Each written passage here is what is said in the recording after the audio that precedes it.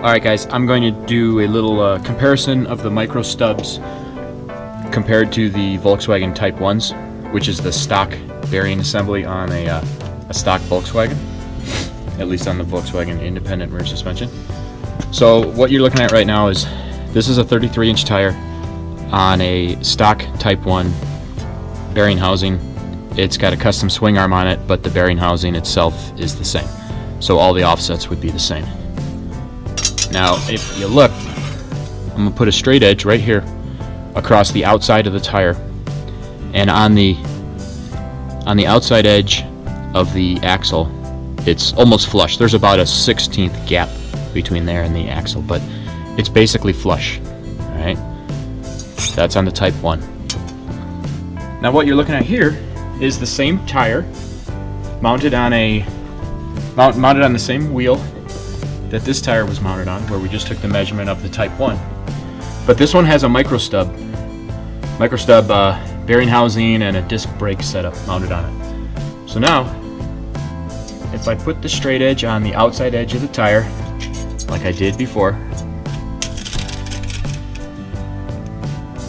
I can't read that, but that's 1.75 inches, which means that, comparing nothing else, if you just compare the micro stub against the Volkswagen Type 1, right off the bat, your axle is going to be 1.75 inches longer.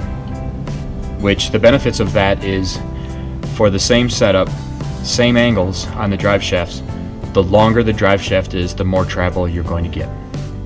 But I'm going to show you a couple other differences that really leans me towards the micro stubs. The second difference, the first being that it gives you a farther inward offset, is that the micro stub axle is removable, which means that this is a full floating bearing assembly.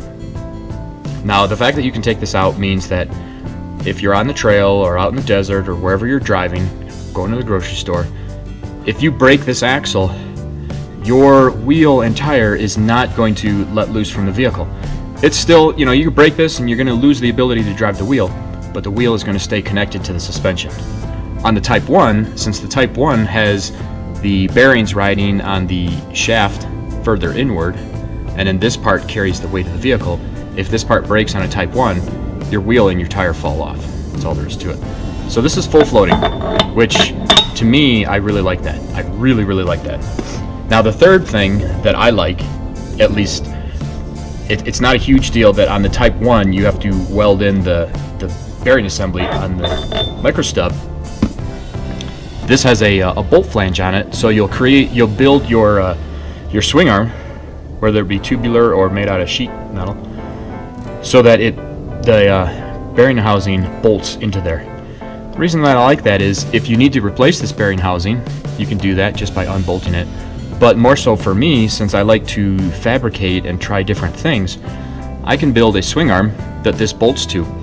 And if at some point I decide I want to just maybe change my wheel width or my wheelbase length, I can just fabricate another swing arm and bolt this assembly right into the other one. So for me, that is really a major advantage. So that's my one-for-one comparison of micro stubs versus the Type 1s. Hope you guys like it. Hopes it helps you, and hope to see you on another video.